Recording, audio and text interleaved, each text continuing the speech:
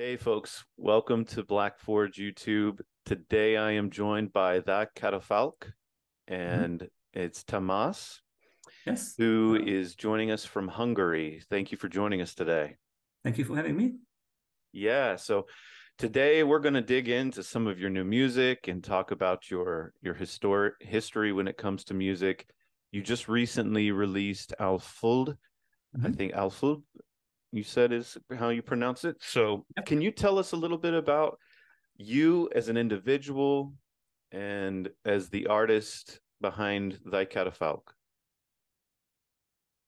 Okay. My name is Tamás. Well, we say it Tamás Kátai, or no, we say it Kátai Tamás. That's my Hungarian name Okay. because we do it differently.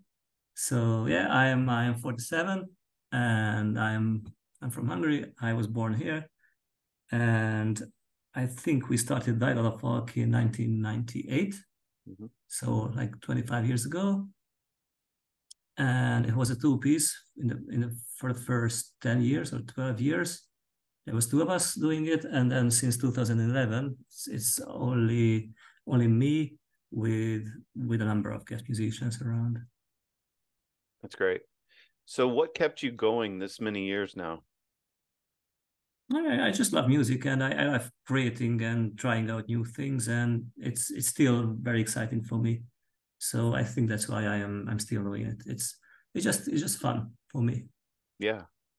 So, I was very impressed with Alful. I really enjoyed that album. How would you describe it musically? Because I know you describe your music as avant-garde, and a lot of people have different ways of describing it. How would you describe it?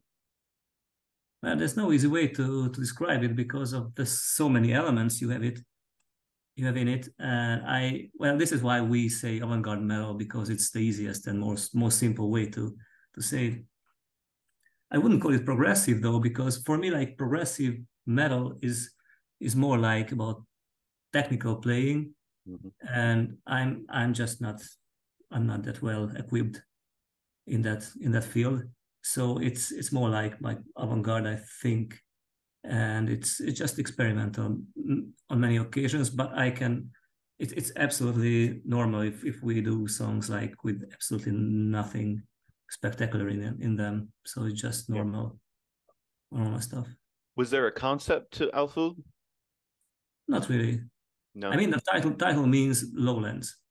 That's a region, a geographical region in Hungary, and the southeastern part of the country is called Alföld. It means lowlands or the Great Plains, the Okay. Great Plain actually. And I was born there. And if there is some loose concept, it's about that area, the vibe of that area, or the atmosphere of that area. But not all the songs are about this.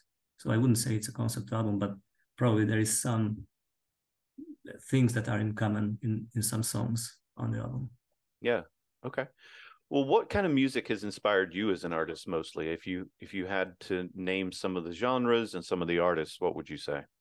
Oh when I started making music or just listening to music or just appreciating music, it was like computer music back in the end of the 80s. I Hmm. think when I was a child, we had a computer at home, and there was this demo scene that was flowering back then, and there was plenty of new tunes and game music was coming up, and I was just mesmerized by them, and I realized that I was able to do it myself with the help of the computer. Hmm. So those are my first influences, and I was listening to Kraftwerk a lot, German band, Okay.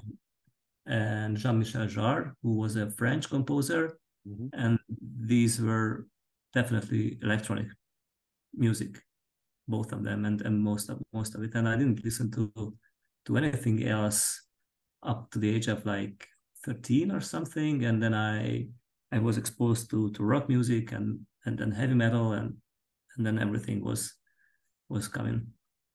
Yeah, that's awesome. Now, have you been in Hungary your whole life, or have you left and come back? Yeah, I was I when I was 33, I left for Scotland, United Kingdom, and I was living there for 10 years, and I returned 5 years ago back to Hungary. Okay, that's great. So, what instruments do you play? Well, I play the guitar and the bass and keyboards on the albums, Hmm. but you know, it's just studio stuff. So it's you can trick yourself with the studio things. But well, I on the gigs I play the bass, and I used to play keyboards with my other band. But Okay, with Thy Catafalque, I play bass on stage. But in the studio, I record guitars and bass and keyboards and sometimes vocals. cool. That's great. So, do you have a lot of friends in the music business there who, maybe not in the business, but in music in general, who like to collaborate with you on your albums? Yeah, I have many friends and especially when I'm playing live, it was you know we had this gig in like 2 years ago when I don't know if you know about that, but there was this Mesolith live album released last year by Season of Mist. Hmm. It was it was a collaboration of 26 musicians. So there were 26 musicians playing on the gig. So yeah, there were plenty of people there. So I'm very happy about that. That yeah, I have many friends around here and who are just happy to be part of this. Yeah. So, tell me a little bit more about this Alfood album. What inspired some of the music in the different blending of genres? Well, this time I was about to make some more simple music because previously I released Vodak and Naive and the previous albums were very experimental Hmm. and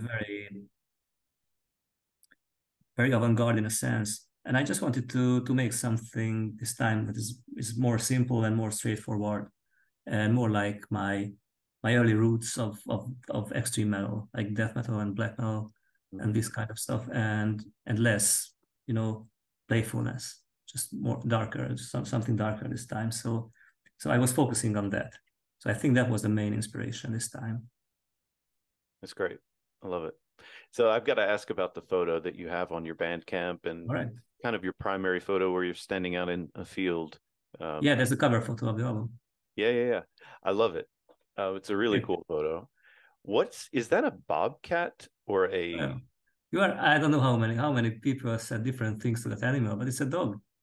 It's It's a a puppy. dog? It's a Okay. puppy, yes. Wow. It doesn't It's look. Hungarian breed actually. Okay. Okay. Moody, that's the name of the breed, Moody, and that's a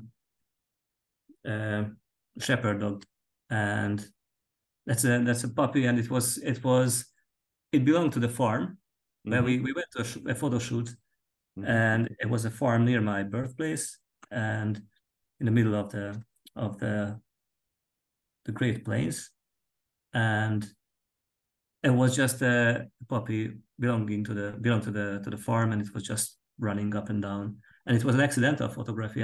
We didn't want to include the dog, but it was just kept on coming in. So I decided to choose that picture because it was so That's great. well shot. Yeah, Yeah, it's a great album cover. It's really, really cool. I it was love it. unintentional, totally unintentional. But I didn't even want to put any myself on the cover at all because I think it's lame most of the time. But the photo was so good that I decided to go with it. So who had the idea to do it as the album cover? It was me because it Oh, was okay. it wasn't meant to be an album cover. It But was just then a I silly just saw photo. it and I said, okay, why not? Because it was Yeah. funny. No, it's cool. You've got some very interesting art on a lot of your albums. Yeah. Do you commission artists? Do you find art from previous centuries? Sometimes uh, I think the first one or the only one that was commissioned was was the cover of Meta, Hmm. which is a painting. Hmm. But it's not an old painting, it's a new one. It was painted by a Bulgarian icon painter. And I just wanted something. I had the idea, and she made it, and that was the only one. The other ones, all it was either done by myself, or I just found it, or a friend of mine did it, or something like that. So it's every time is different, Yeah, and this is why I think this is why they are so different anyway, because they are not coming from the same source. And okay, well, I think approximately half of them were done by myself, but even those are very different to each other. Well, all the albums, the covers are very different. Vadak, did I say that correct? Vadak? Yes, that's fine. Cool. So tell me a little bit about the symbolism with that person sitting on the mountainside in a way. Is there any symbolism intentional for that? Well, Vadok means like wild animals or beasts. Mm-hmm. And it was also another accidental photography because we shot it when we did a video for a song for the previous album. Mm-hmm. And then it was I took the picture. Uh, it was a picture of my then girlfriend, who anyway painted the cover of the previous album. Oh, okay. So it's everything is connected. It's very personal. Everything is very personal here, and I like to use these personal items. It is personal for me, but probably no one else knows about that. But I think that image like represents like herself being like well, she looks like little animal on that image. I think it looks like first it looks like a painting, Mm-hmm. and she's like someone who belongs to that woodland, and that's why I thought it would be a good idea to put it on the cover. Yeah, it's a beautiful cover. You. So previously, before we started this recording, we were talking about Thy Catafalque coming from Shakespeare. Can you tell us a little more about that and the origin for you? I was at that time when we formed the band. I was attending to the university, and I was a English and Hungarian teacher. Well, I was studying to be one, Mm-hmm. and I was obsessed with medieval English literature. So I was reading a lot of Shakespeare and Milton and Chaucer and things like that. And then I somehow I came across to this expression like catafalque, and I liked it very much. And then first the band was only catafalque, and then I wanted to be a little bit longer, so it became like Thy Catafalque, and it was I think a good decision because at the time I think there was a Turkish gothic metal band with the name just catafalque, Mm-hmm. so we didn't know about it, but it later turned out. So it was a good decision to make it longer. So that was it. I was really reading a lot of Shakespeare at those times, and I was just influenced by that world. So, what are some of your favorite books in that genre? Of course, I really loved Hamlet. That was the big one. But later I was drifting away from that area, and I became just more interested in Hungarian 20th century literature, and that was my main source of inspiration since like the third album. Mm-hmm. Okay. And that's So, why we because the first two albums were in English, and then from the third the lyrics were in Hungarian from that yeah, time, and that's why. that's cool. Very cool. Do you think literature inspires you in your music? Definitely, yes, it did, and I think it still is because I read a lot, and I like all branches of art, Mm-hmm. and including literature and photography, uh, and like even architecture, and all of these have some inspiration and motivation for me. But literature is yeah, because I can use literature in the lyrical world. The Mm-hmm. inspiration is obvious. Yes. Yeah, absolutely. So, you were going to be a teacher. Is that what you said? Yes. So, what happened there? I was teaching for 1 year and a half, and then I left. So then I became something else. It was a practical decision. It was nothing to do with anything. It was just I was in a hard situation, so I had to decide if I stay at the school or I leave, and I left for another job, and that was Okay. it. But it was like 20 years ago or something. So I was teaching only for 1 year and a half. Now, do you have a PhD? Yeah. Well, What's a the teacher. PhD? Well, we had a different degree back then, Yeah. so it was not PhD, but it's a university degree, teacher of Hungarian and English language and literature. That's my Oh, degree. okay. Man, you are into literature. That's awesome. That's so cool. I have a paper. Yeah. That's great. I love it. So what do you do outside of music? Who are you outside of music?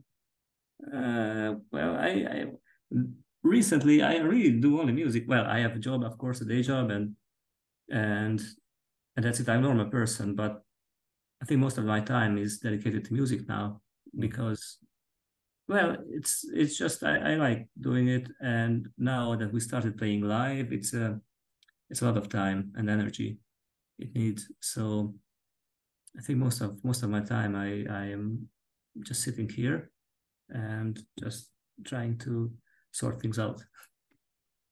Tell me a little about Hungary. I've never been there. So tell me some of the All right. things you would want to explain to someone ignorant of the country like myself.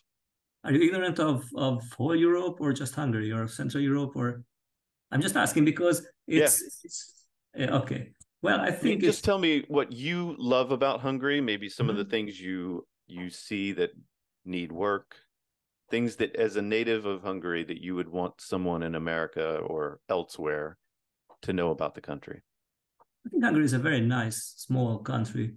Geographically, it's a mild one, so there are Mm-hmm. no big extremities here, and it's very small compared to the USA, of course, and very small number of people. I think we are below 10 million, Mm-hmm. so that's not a lot. And most people visiting Hungary going straight to the capital, which is Budapest. I Mm-hmm. think, and tourists just love it. And I live here as well now. And I think if you come visiting Hungary, you just come to Budapest and you will just enjoy yourself for a couple of days for sure, or a week or something. It's very cheap compared. Well, it's not so cheap anymore. Used to be cheaper than the Western European cities. Yeah. Uh, and it's well, I myself actually I'm from the countryside, so I'm not really a Budapest person. I'm I'm more from the countryside, and it's much more calmer Mm-hmm. and and more chill. But I think you should come visit Budapest, and that's it. And after you're done, you can go and visit some of the mountains and the lakes and it's just I think generally it's just calmer than Yeah. than the USA. I Uh, I but I think like this that is actually. true for all the countries in Central Europe. So Yeah. it's very similar. You can have some similar experiences in the Czech Republic or Slovakia Mm-hmm.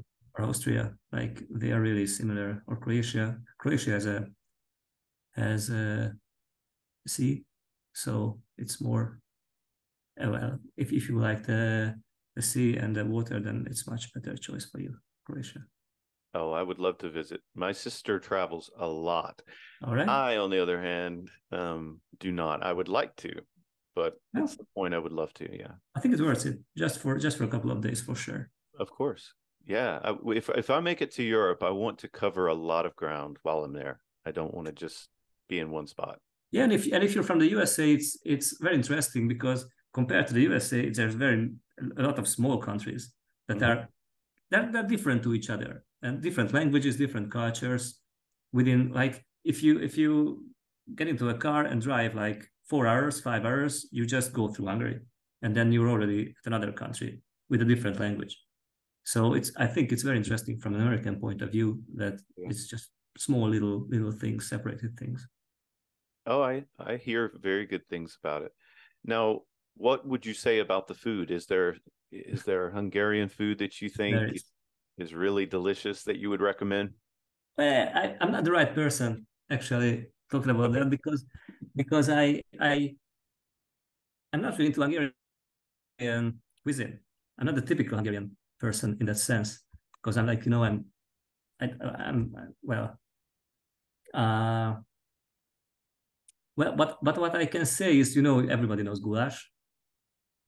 Do you know about that? Oh, Yeah. yes. Hmm. Yes. So yeah, it's a typical Hungarian food, and probably you will get it if you want to you come here, visit, and get to any restaurants, and you will get one. And I think what is very characteristic that we put onion in everything, and paprika, which Yeah, is the base of everything probably we cook that is not sweet.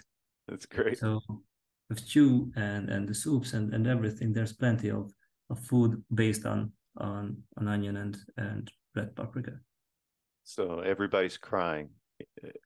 Yeah, Everybody's it's not crying very for healthy onion. actually. I think the whole food here is not very healthy, but it is tasty though.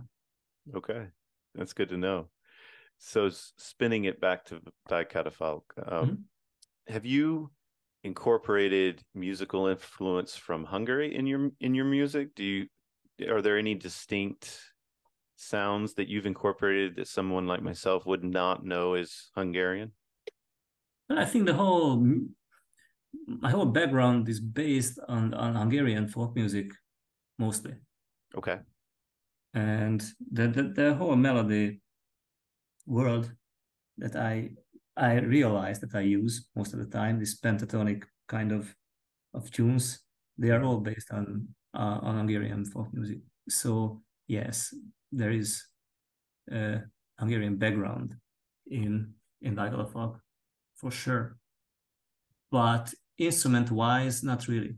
So it's mostly in the melodies, but I don't bring in folk instruments just for the sake of using folk instruments. Sometimes we have some like violins and even even cithara, which is like a stringed instrument, which is a very characteristic Hungarian instrument.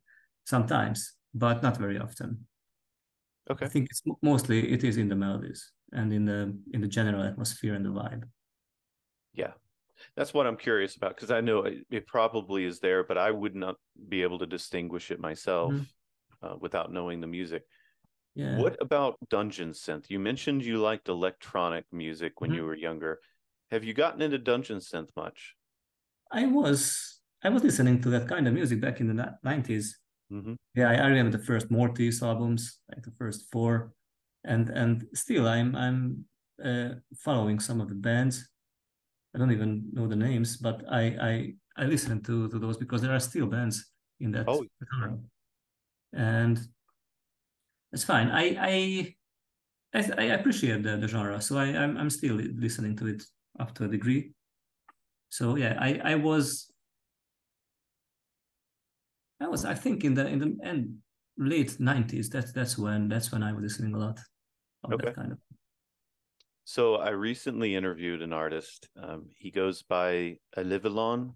He's I guess you would call it fantasy music, some Mhm. slash dungeon synth. Okay. It's in that genre. And I'm recently trying to get more coverage on those kinds of artists as well, not just metal artists. I find that Mhm. music fascinating. But he referenced how you are one of his favorite artists. Mm. And Cool. so if you check anyone out in that genre, I highly recommend Alivilon, Elyvilon, Okay. Alivilon. Is it from the USA? He is. He's in the northern Midwest. Okay. Beautiful music. It's very medieval. Mhm. It's beautiful music, but I just wanted you to know that Thank you. he really admires your work and he spoke highly of you. So Oh, that's cool. I think we even have a label here releasing Dungeon Synth on tapes. okay. Hungarian Do label. It's you know called the name of that one? Because I've connected. Well, I've tried to connect with a few of it's them. called Kaidum's Tower. That's the name of the Okay. label. Kaidum with K. I Kaidum's don't know if Tower. I've seen them, but I might have to look them up I think after. that's a very small label, but they release in tapes in Dungeon Synth style. Yeah. Yeah, I've just there are some beautiful artists like Frere and of the Eternal. They're all over Europe and other places as well. So I'm finding so much good music, especially in the underground metal world. Just there's so much good music that I didn't know about years ago that I've been introduced to, and it's fascinating how many musicians are out there that are so talented, like yourself, who are so talented that you don't know about sometimes. And have you thought about playing in North America? Have you thought about a tour here at some point? Of course, we have thought about, but it's this working visa situation is just incredible. Yeah. So it's like impossible for us to play there at the moment because we realize that the costs are just extremely high. Not well, traveling itself, of course, that's one thing, but the other thing is the visa, which is like extremely expensive. Hmm. And there's a lot of us, so we are 8 people in the band, and we need like two more and three more coming with us, and it's a lot. So there's no way anyone could finance it at the moment. Yeah. I think many bands don't do the USA anymore because of this from Europe That's because the unfortunate because I costs are think very high. your music, especially getting more exposure to North America, not just digitally, but getting exposure playing live, I think you would be have a huge following here. We have been invited over, but then it turns out that it's just it's not possible at all at the Yeah, moment. Yeah, that's unfortunate. I hate that. I would love to see your band. That would be you have to awesome. come over here. Maybe you know what? I think with talking with you, you have a guest room. No, I'm just kidding. I'm just Well, kidding. it can be sorted out. It's not an issue actually. So it's much more easier than I'll for need us to. for us to Yeah, go I need over. to come over there and see you live. Do you normally play with any specific artists that you like to tour with and do shows with? We already, I think we had like 7 shows so far. So Hmm. it's not a lot. And we will have 3 more this year, but 2 of them are sold out already, and the other one is the festival. So that's all for this year. So we don't really play a lot, and when we play, we try to go on places that are exciting and interesting, and playing with bands that are not typical. So exciting bands and exciting venues. That's what we are looking for. So, Cool. so I wouldn't say that we are going with someone specific because we don't, which every time is different. Well, hopefully, do you record anything video, any live videos? So you would Yes, have you like a have show? you can look it up on YouTube. It's Okay. well, our last gig was recorded and it's on YouTube. It was in Budapest Park, which is a huge venue, and we played there in May. So there are I think 6 songs, 25 minutes footage on YouTube. So it's official. And also we have a live album released last year, which was kind of a sort of different thing because it was 26 people. So it's not a recent current band, but it was a one off. Yeah, But it's still a professional recording. Yeah. that's awesome. No, now we're running out of time, but I do want to ask you, so supporters in North America, Europe, wherever, how can they best support you? I want you to have an unabashed, unashamed self promotion moment here. How can we best support you? Is it purchasing merchandise? Is it sharing your music? Well, What would you say? we are at Season of Mist, so Hmm. I think Season of Mist has a good uh, marketing system, and you can purchase the whatever you like. So that's what you can do. I think you cannot do anything else basically because we cannot go over, and but everything is available from the System shop. Okay, So I would just say just go and listen to the music, and if you like, just buy something. If you don't like it, then that's fine. It's okay. But things are available, so you can buy them if you want to. cool. So, what else would you like to share before we part ways? Anything interesting you'd like to share with your fans? All right. Well, thank you very much for having me. I at the moment I cannot really say anything except that I'm working on the next album right at the moment right now, and Already, you just released a new one and you're working on a new one. That's yes, great. but you know how it goes. It was submitted to the label like 1.5 years ago, so it's like there's a big time gaps. So I have started working on the next one 1 year ago. So I'm just finishing now the next one, but it will be released again, I think in 2024 Okay. at the earliest. So it's being written and it's being mixed actually right now. It's gonna be more melodic and more experimental again.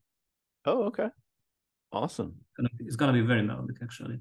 But I just want to do what I feel like. So this time it was like, why not getting a bit more groovy?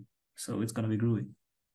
Now, if I take a cool picture of myself out in the wilderness and you like it, would you use me for your album cover?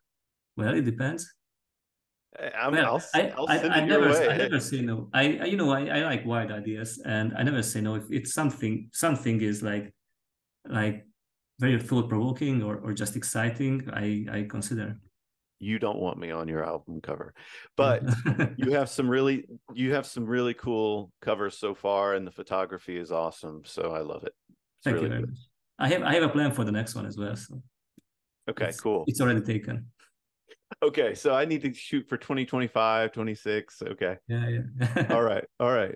Maybe down the road, maybe album 40. Okay.